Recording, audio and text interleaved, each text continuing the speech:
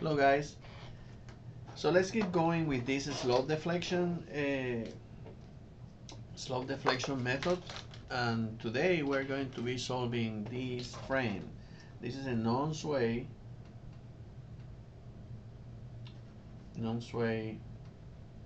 frame, and remember it's a slope deflection that I'm looking for.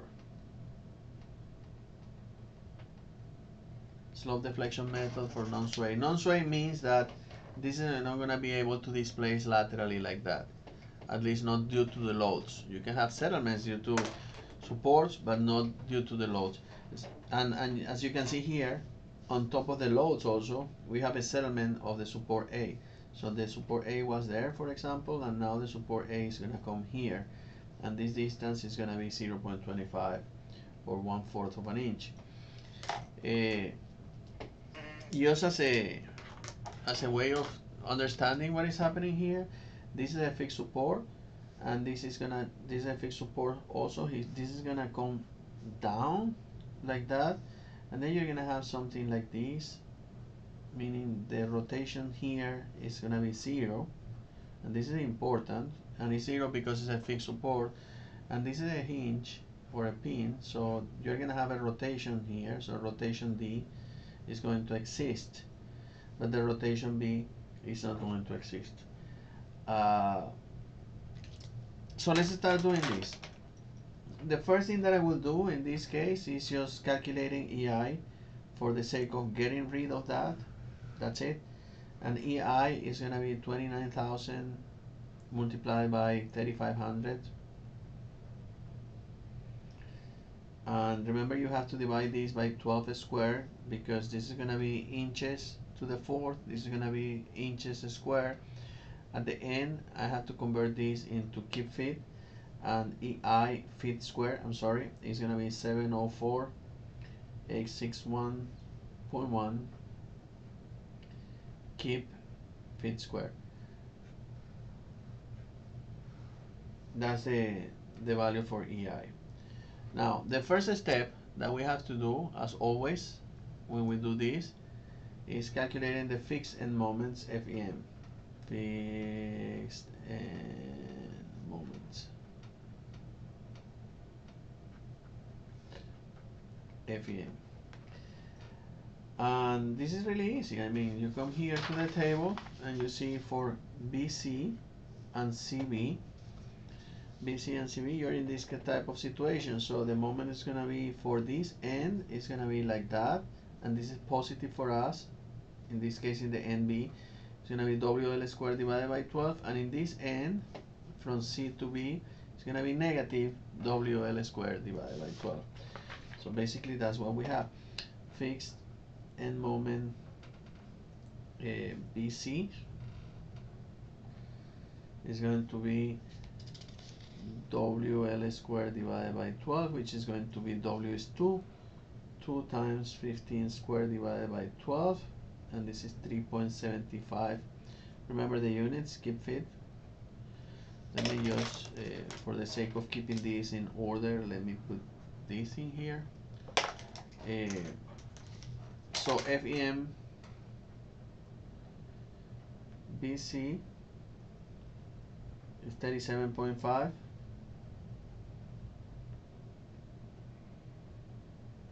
Keep fit. And FEM CB, which is the other end, this part, is negative 37.5. Keep fit. Now we have these two. What else? In order to have a fixed moment, you have to have loads. So the other thing that we can get from here is that the fixed moment CD or DC or CA or AC are all 0.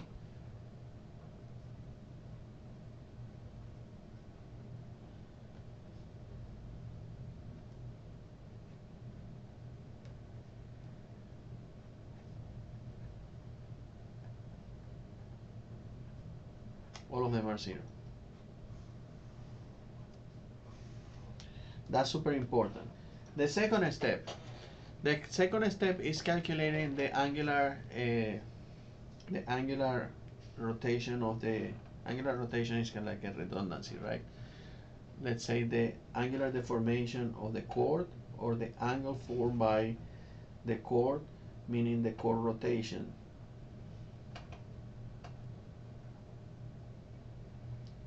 Due to settlement in this particular case.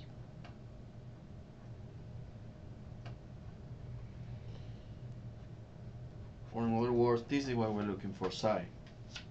Now let's copy this really quick just for helping us identifying what is happening here. That was originally the case. This is B. I'm not gonna put the loads because I'm more interested in the geometry right now than the loads. So this thing is gonna drop here to the new position. This is 0.25 inches. And when this thing comes 0.25 inches lower, this is gonna come also, the point C is gonna come also 0.25 inches lower.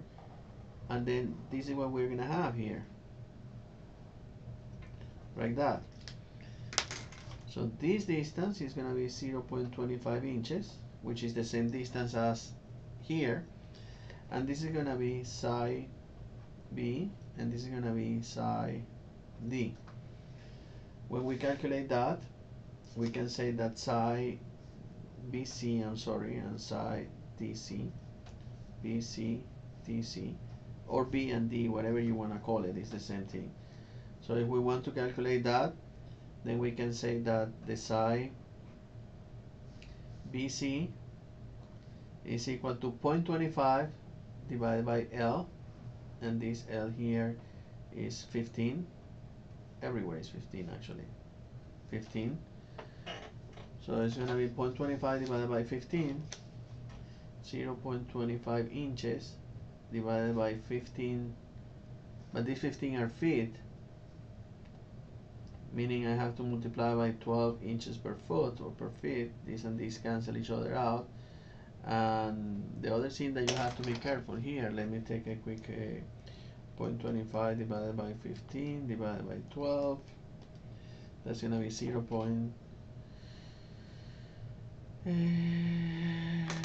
Let me put it in a scientific notation. 1.38 times 10 to the negative 1, 2, 3, negative 3. And remember, this is a negative slope, so it's going to be negative here, negative. The other one, this is going to be exactly the same because the same dropping and it's the same length, but it's going to be a positive slope if you look at that in that way. So then psi BC is going to be negative 1.38 periodic times 10 to the negative 3, and psi DC is going to be 1.38 times 10 to the negative 3. Now we have these two equations here.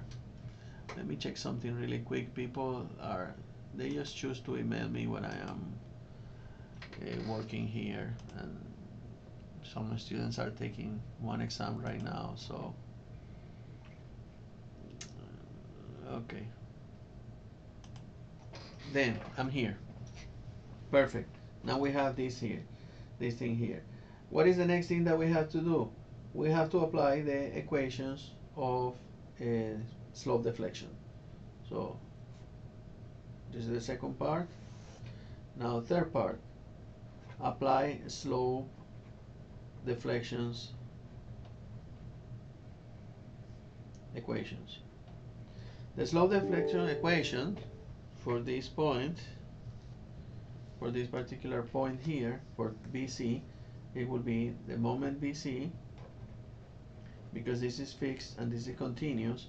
Moment BC is going to be equal to 2EI over L multiplied by 2 times rotation at B plus rotation at C minus 3 times the psi BC, the rotation of the chord, plus the fixed end moment BC. So when we apply this, let's see what happens. MBC is going to be equal to 2 times EI 2 times EI is this one, 704,861.1 divided by L. And now this was keep feet square and this is feet, so this amount, these units are keep per foot, times 2 times rotation at B. But look at this, 2 times rotation at B. Rotation at B is 0 because this is a fixed support, there's no rotation. So the only thing that I'm going to have here is rotation at C, which obviously it is rotating, the point C, rotation at C, minus 3 times the chord, and the chord is negative 1.38 times 10 to the negative 3, and that's MBC. So MBC is going to be equal to 93,981.48 rotation at C plus 429.09. There you go. And we have our first equation. Sorry. Now, second equation. Second equation.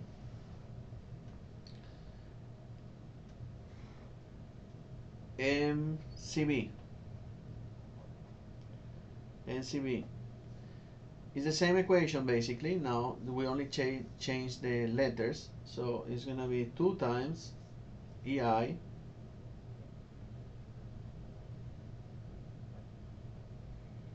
which is that value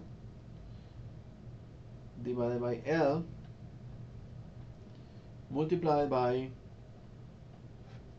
now it's not gonna be 2 times theta C, is going to be 2 times theta C, theta B is going to be 2 times the rotation at C, 2 times the rotation at C, plus, now it's going to be rotation at B, instead of rotation at B, rotation at B, but rotation at B is 0, minus 3 times the chord, but the chord BC is the same, is this one here, minus 1.38 times 10 to the negative 3, and that will give us the value for plus the fixed moment CV. The fixed moment CV is negative 37.5 minus 37.5. I don't know why I'm insisting in, I know that I had to save 3's, but this has to be still legible. Okay, so MCB is going to be 187,962.96 theta C plus 35.4.09. Now I have this one, and I'm going to call this equation 2. Now what else do we need? We need the moment CA. Okay, the moment CA. The moment CA is going to be equal to but why I'm gonna do the moment CA? Yeah, moment CA is okay. Moment CA. Moment CA is gonna be, it's still continuous here. So the moment CA is still gonna be, if you use this equation like the general equation, it's gonna be the same old thing here. 2 times 704,861.1 divided by 15 multiplied by 2 times rotation at C, 2 times rotation at C, plus rotation at B, rotation at A, plus rotation at A. Rotation at A here, rotation at A is also 0 because it's a fixed support. So plus 0 minus 3 times the psi AC or CA, I'm sorry, psi AC or CA is the same, but there is not chord deflection because it's just a settlement. There is not any angular here in this frame, there is not any change angular. So this is gonna be also 0. So it's gonna be just this part plus the fixed moment CA, but the fixed moment CA is also 0. So basically for MCA, what we have, MCA is just 187,962.96 theta C. What else am I missing? Equation 1, equation 2, equation 3. What else am I missing? I'm missing AC, the moment AC. Okay, if you check the moment AC, now it's gonna be from here to there. The only thing that is changing when I do the moment AC compared with that is that instead of being 2 times theta C, then it's gonna be only 1 time theta C, because C is the second member here. So then the moment AC is gonna be half of that, which is 93,981.48 theta C. Okay, there you go, equation 4. Now what else? Last part of this is now CD and DC. So for CD and DC, I'm gonna keep this here just to showing. For moment CD, we are going to use the modify equation, because this part here ends in a roller or in a pin, and then we can use the modify equation. The modify equation, it will be 3 times EI over L multiplied by theta C minus psi plus the fixed end moment CD minus the fixed end moment DC divided by 2. That's gonna be basically the equation. Now what happened with this CD is this is 0, this is 0, as you can see there. The only thing that is remaining is just this part here. So basically this is 3 times 704,861.1. I should have done this divided by L long time ago, so I don't have to do it so many times. Times theta C minus the rotation CD. The rotation at C. The rotation at C is the same rotation. When I'm doing CD, we calculated that here. Rotation, where is that rotation? DC or CD is the same thing. So this is the value. 1.38 times 10 to the negative 3. So the moment CD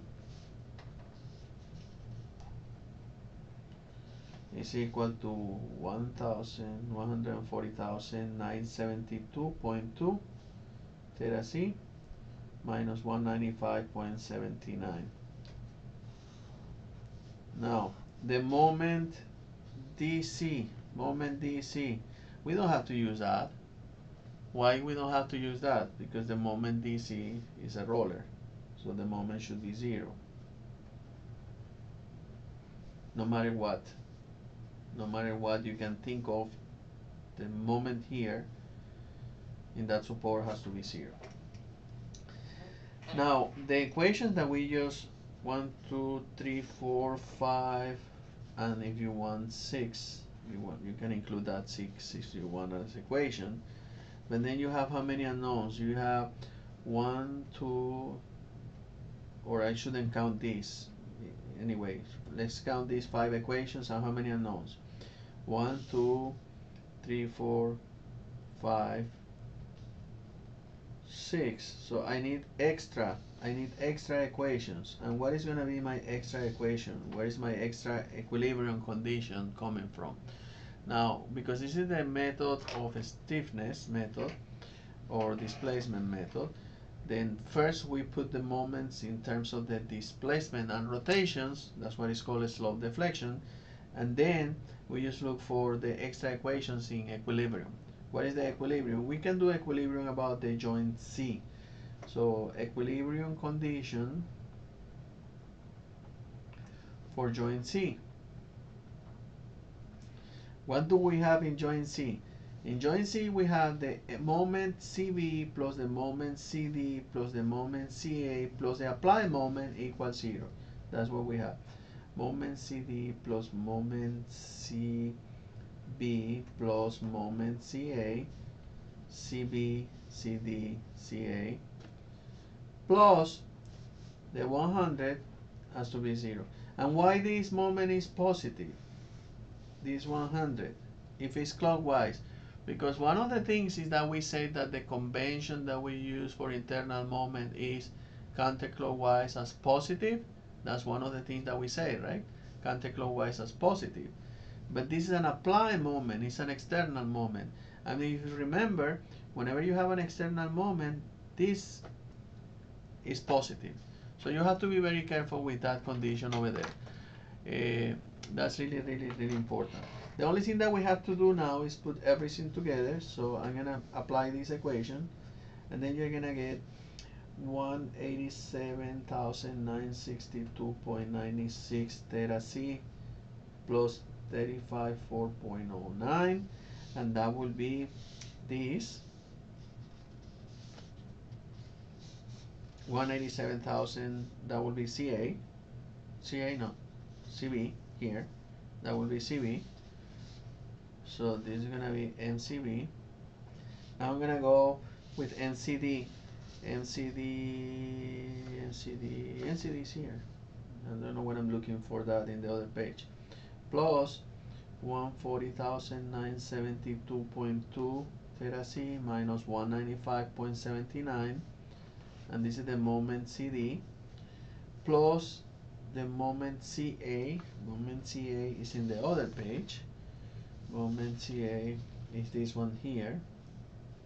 Moment CA is here, 187,962.96 rotation at C plus 100 equals 0, and this is moment CA.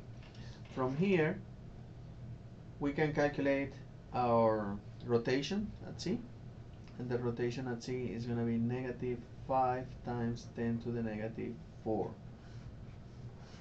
Once we have the rotation, the only thing that we have to do is plug the rotation in each one of the equations that we have. Rotation C and will give us this moment. Rotation C will give us this, and so on in every one of the equations that we have. And once you do that, you can do that in the calculator, then you're gonna get all the moments that we're looking for. Negative 47 kip per foot. Moment CA, negative 94 kip per foot. Moment BC, 382. Remember the results, I'm sorry, the results might have a little bit of plus or minus error depending on the decimals that we were working with. 1, 2, 3 BC and CB. CB 260 kip per foot. Depending on the decimal places, for example, I put this, I rounded up to negative 5. That wasn't negative 5 exactly. It was close to negative 5, but it wasn't negative 5. So depending on what you do, you're going to have some type of approximation errors. Keep fit. MDC equals 0. There you go. Now we have all the moments. But we are interested in the end-force members. So if we're interested in the end-force members, let's work with the end-force members. So what do? You put your structure here, and then you put it here. This part, I'm going to put it here. This is here. Here I'm gonna have the support C. I'm gonna be the load.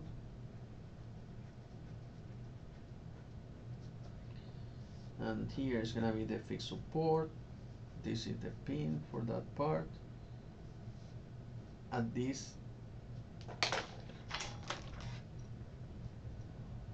support C, I'm going to have a concentrated moment of 100. This is gonna be 2 kip per foot. What else? What else? What else? Distances, and then the leg here.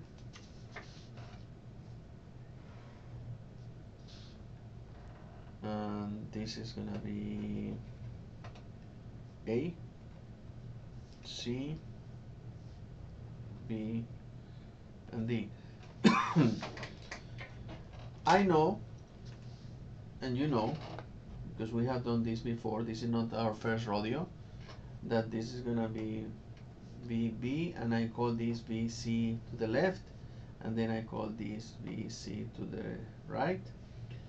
And these two forces, these and these, are transferred here, which in turn are gonna give us this, which is the same as this, which is the same as this, which is the same as that, and which is the same as that. So whatever value we get from here, that's gonna be our AY reaction here. And now we have to put all the moments. Well, same thing is gonna happen here. In this case, I'm gonna have this, which is VD. VD is the same as DY, and same thing here. VB is the same as VY. And the other thing that we need are the moments. So we get our table of moments, and then we start applying all the moments that we calculated before. For BC, this is 382, so 382 positive, so I put it positive. For CB, 260 positive, 260 positive. For CD negative 266.3, negative. Here, negative 266.3, negative 266.3. For DC, 0. For CA, negative 94, 94. For AC, negative 47, negative 47, negative 47. There you go, negative 47. Now we have all the things that we need to. Of course, we can work the whole problem by doing, for example, summation of moments at CL equals 0. So if I do that, you have negative BB. Remember, this distance is 15 plus negative this plus 382 plus 260 plus 2 times 15, 2 times 15 times 7.5 equals 0. And then with this we can calculate BB, which is the same BY as 57.8 kips.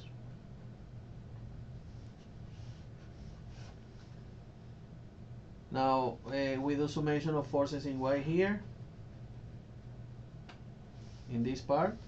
Then we can get that VB minus 2 times 15 plus VCL equals 0. I know this value, so then I can calculate VCL, and VCL is going to be equal to negative 27.8. Remember, negative, this is important. That means that I mess up with that. The correct direction of VCL is this one. So that means that this VCL is going in this way, and this is going in this way. Okay? Now we can work this side, and I can do, for example, summation of moments at CR equals 0. And if I calculate moment here 0, then you have negative 266.3 plus VD times this distance. This distance is 15. So plus 15 VD equals 0. VD equal DY. and this is equal to 17.7. 17.7. And now I do summation of forces in Y in the same part here, and then you get VCR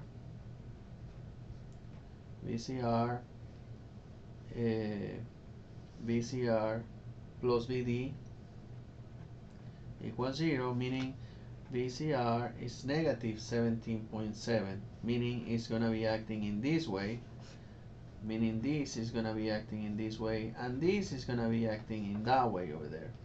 And if those two are in that way, yeah, that was correct. This is going in this way.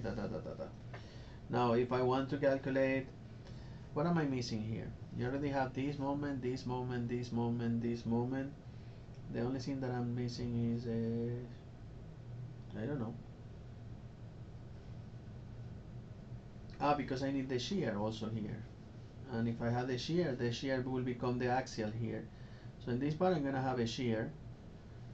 And that shear, which also exists here, which it should be distributed, this part also. And the shear here is what? This goes in this way, the shear has to come in this way. So AX is gonna come in this way, and this is gonna come in this way. But it doesn't matter what way, you just put it there.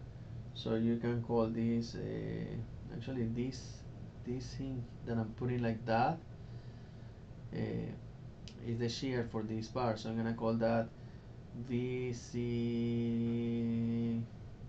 down, I don't know, and this is VA, which is AX for this part, the same. And if I want to calculate the VC down, this one here, then I can do summation of moments. I don't know, I'm gonna do summation of moments there. Summation of moments at C down equals 0. And if you do that, you have negative 94 minus 47, negative 94 minus 47, and this distance is 15, so minus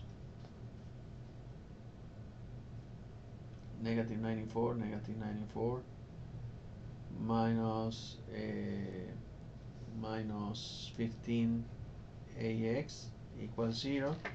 So AX equals negative 9.4, meaning the correct direction is in this way.